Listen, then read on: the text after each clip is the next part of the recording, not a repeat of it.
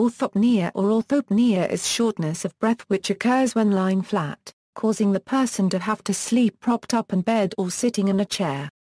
It is the opposite of platypnea. It is commonly seen as a late manifestation of heart failure, resulting from fluid redistribution into the central circulation, causing an increase in pulmonary capillary pressure. It is also seen in cases of abdominal obesity or pulmonary disease. Causes: orthopnea is due to increased distribution of blood to the pulmonary circulation while recumbent, but usually can be attributed to a more fundamental cause. Orthopnea is often a symptom of left ventricular heart failure and/or pulmonary edema.